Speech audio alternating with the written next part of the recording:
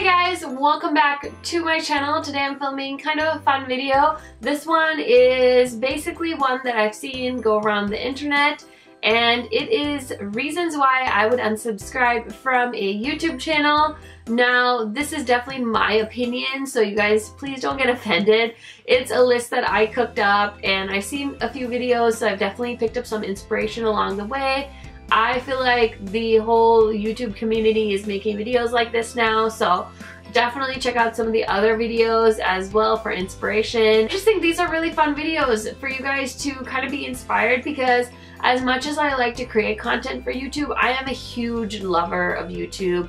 I love to watch YouTube, so I get really sucked in.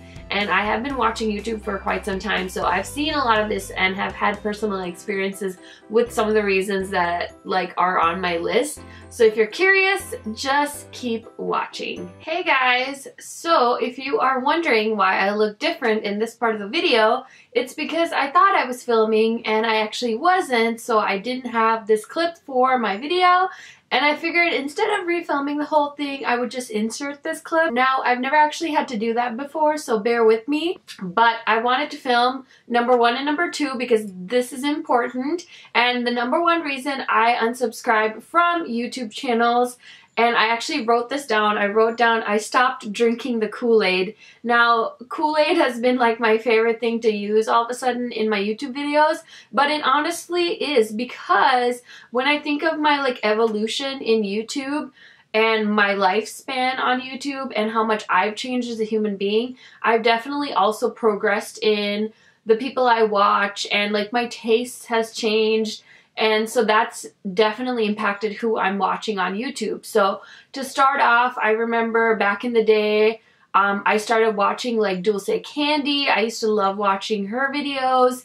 Then I kind of got on the Jaclyn Hill train for a while. And I used to watch Ready Set Glam. Does anybody remember her? She actually quit YouTube a couple of years ago, and I always wonder what happened to her, and I'd be so curious to know. I don't believe her channel is anymore, but correct me if I'm wrong. And with watching her, I used to watch Laura Lee. I used to love Laura Lee. I used to love Manny. And those are the 2 big YouTubers that I really liked, was Laura and Manny. And then all of a sudden, you kind of saw them progress in their careers and their subscriber count went up. And the more you watch YouTube, I feel like the more aware you are of kind of what's happening in the beauty community. And after a while, I really just fell out of love with some of those bigger YouTubers that I used to follow constantly.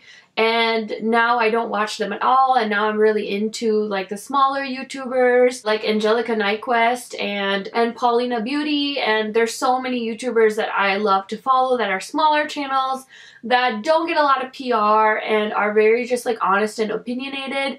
And I gain a lot of satisfaction from watching those channels because I can relate a lot more to them. And also their ages are very similar to mine, so I have a lot more connection with that type of personality. So yeah, I just simply stopped drinking the Kool-Aid when it comes to some of those larger channels and thinking everything that came out of them was perfect. And you just realize it's not, and that's okay. And I'm not saying anybody that watches them is a bad person or anything like that. It's just that you find reasons why the personality types don't mesh and you move on, and that's okay. So that is the nature of the beast. And the second point I want to talk about why I unsubscribe is I'm actually kind of a snot when it comes to quality. I'm not saying that if you start out you need to go buy the most expensive camera, the most expensive lighting, or anything like that by any means, but I do like videos that are somewhat edited just so it looks like you put in some effort, because I think sometimes people film and it's shaky and all of this lighting issues. There's something in my eye. So the quality is a little bit off, and that kind of bothers me because I feel with anything, any hobby, you do want to see progression. And if somebody started YouTube 8 years ago and they have 50,000 subscribers and they're still filming with bad lighting and all that stuff, it almost makes me wonder if they bought their followers. I don't really know any channels like that off the top of my head, but I definitely have seen a lot of Instagram accounts where I'm there's nothing personal in any of these posts. Like, I don't even know how they have this many followers, but I'm digressing now. But yeah, I kind of really like people that put a little bit of effort in their channel and try to edit their videos and make them concise and, you know, make them a little bit of production value. I don't think it needs to be a movie with like cutouts and like CGI film animation and the makeup is applying itself. It doesn't need to be that. It doesn't need to be fake, but I do admire channels that do have good quality, and sometimes bad quality does make me unsubscribe because I'm not really gaining anything out of the video at that point if I can't see your face, if it's a tutorial, or the coloring is off so I can't see the product and things like that. So I don't know. If you guys agree with me, let me know, but I'm going to go ahead and switch back to my original footage. And I would unsubscribe from a channel is skin tone. For me, it doesn't really make sense to watch people that are, especially like tutorial-based channels that don't have my skin tone, because it's hard for me to judge. So it's not really like a, oh, well, if you don't have my skin tone, like, fuck you. It's more so like, it doesn't even make sense for me to follow your channel because we're so unrealistically far apart in our colors. It, like, whatever looks good on you is very rarely gonna look good on me. So that's another reason I wouldn't stay subscribed. Okay, another reason that would cause me to unsubscribe is if you are being incredibly bougie and over the top and unrealistic on your channel. It's a real turnoff for me. I think it's so cool when people, you know, achieve that level of success where they have every designer bag and blah, blah, blah, blah, blah. But that's not my life, you know? So I have like one designer bag and that's it. And I don't know if I'll ever get more or if I'll ever have a closet full of designer goods. And it's not that I'm saying that seeing somebody else have something makes me feel bad, but it's just so, like, to me, it's like unrelatable to the point of like ridiculousness. Like when Jaclyn Hill did her closet tour, it was just like, oh my god, I'm like cringing for you because, I mean, maybe you're going after a classier, more like a higher end market now, Jaclyn Hill, but I can guarantee you that most of your subscribers that watch your videos don't have a closet like that. And a lot of them, I'm sure, felt really bad about themselves. And to me, it's more so, it's like, okay, like, I get it. Like, I have a 3-bedroom house in Fargo, North Dakota. Like, I'm not trying to be anything that I'm not. But I don't think people younger than me have that mental awareness. People my age do. I feel like social media has distorted so many people's understanding of what's real and what's not. And I feel like somebody could really drive themselves to almost depression watching videos like that. So personally for me, it's just unrelatable, and so I will not subscribe to channels like that. The next point I wanted to talk about is clickbait. Now, a lot of girls brought this up in their video of reasons they would unsubscribe, and I think it's a valid reason. Clickbait is so annoying. It's like, if you can't just tell me what it is, like, don't even, like, why? Why are you making clickbait videos? Like, oh my gosh, I'm quitting YouTube. And it's like, oh, I'm just going to take a break from YouTube. Oh my god, I just went to the hospital. Okay, I got a paper cut. Like, so annoying. Sometimes I watch the clickbaits and I'm like, Karen, come on, you know better, you know? It's the worst.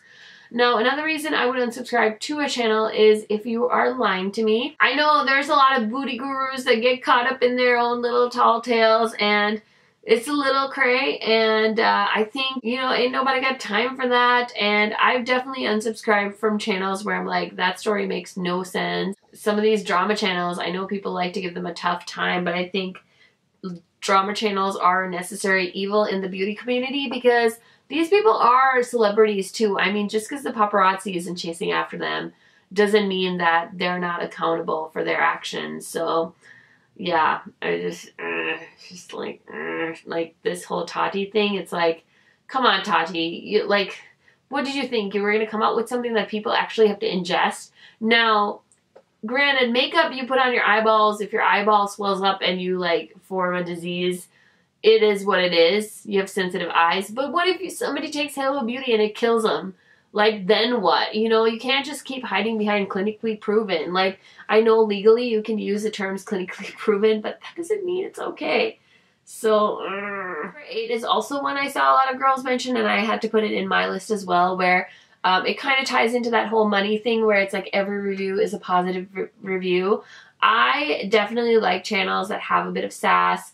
I don't like channels where they're like, I don't swear on my channel because I want to be, you know, child friendly, or I want my moms to be able to watch their channel around their kids. If you don't swear on your channel because you don't swear, that's fine. But if you actually swear on a regular basis and you're not swearing on your channel just so like YouTube doesn't strike you, or because you're not going to appeal to advertisers, or you're, you know, trying to draw in the younger age group, that's fucked up, because that's not who you really are. So for me, that and like the positive reviews like kind of tie together. It's just like, be real. If you don't feel like you can give a real review because something was sent to you in PR, like, that's so messed up to me. I don't even know where to start with that. I feel like that's like a personal problem where you should just be buying your own makeup so you can say whatever the fuck you want and then find some other way to make money. You know what I mean? I just can't. Okay, this is honestly a huge one for me, and I'm surprised I haven't heard anyone mention it, but I guess it's kind of like ties in with the liars.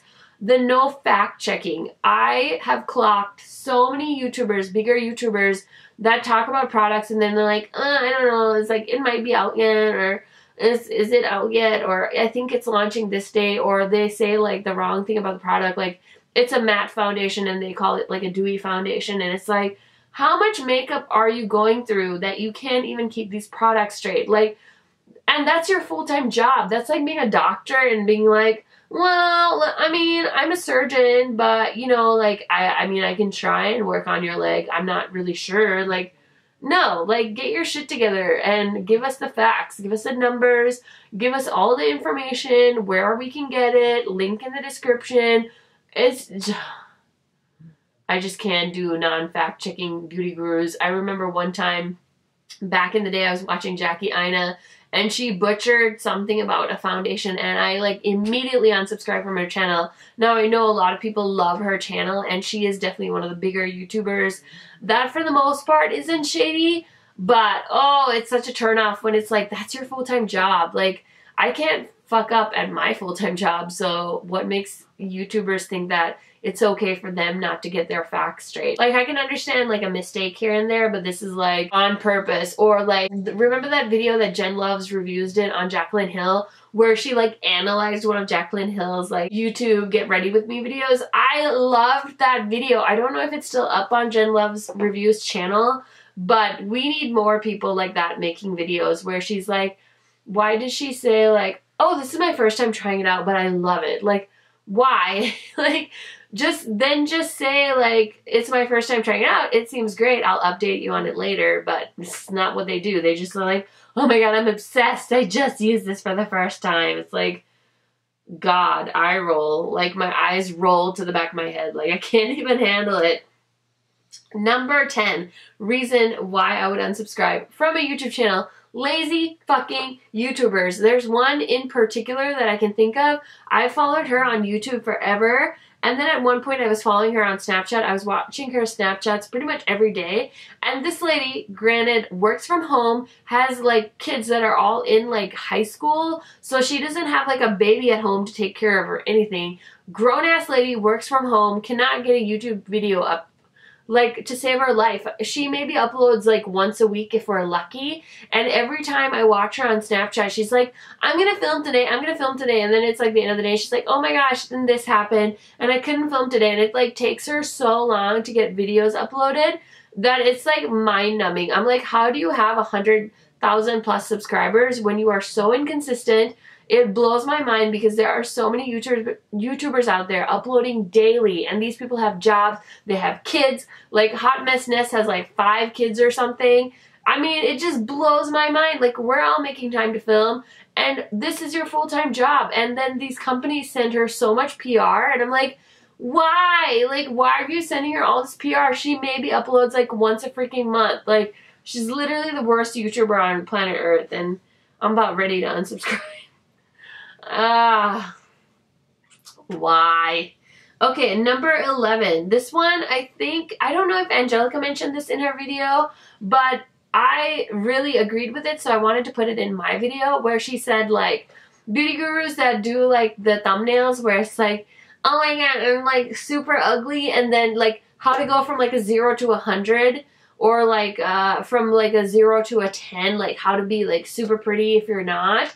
And the one YouTuber that does this all the time, and now it like beyond irks me, is Patrick Starr. He'll like make himself like, he'll take a picture of himself with no makeup on, which is totally fine, but I feel like he'll go like that, and then he'll put a picture of himself like dressed up, Photoshop to the nines, and let me like, and how to go from like this to like this.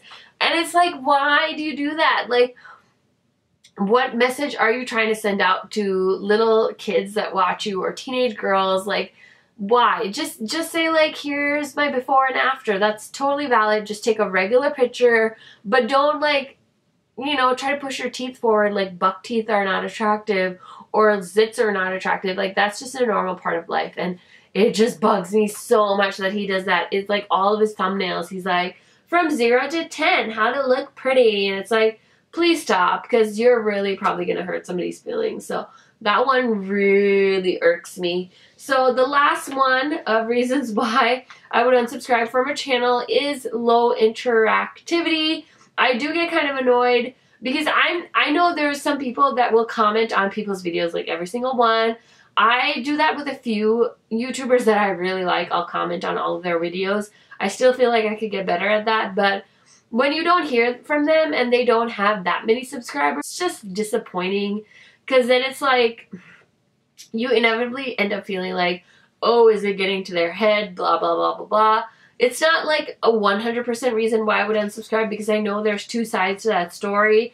Even as a content creator myself, like, I don't have that many subscribers, but sometimes you don't get notified every time somebody comments on a video, or if they comment like further, like on an older video, it doesn't always pop up on top, which is a real pain in the ass.